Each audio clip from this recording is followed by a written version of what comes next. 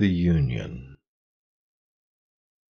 Were it not that your love lift me so, would I drown in this bliss, and in complete resolve would draw in peace my terminal breath, and I would lay this final gift upon your loving breast, and give up to you in such sweet surrender my total love in ending draught.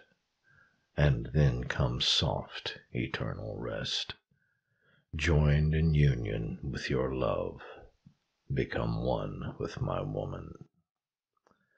Perpetual peace keep me, that I should become your love, that I could become your heart, that I should be that tenderness I have known in its giving.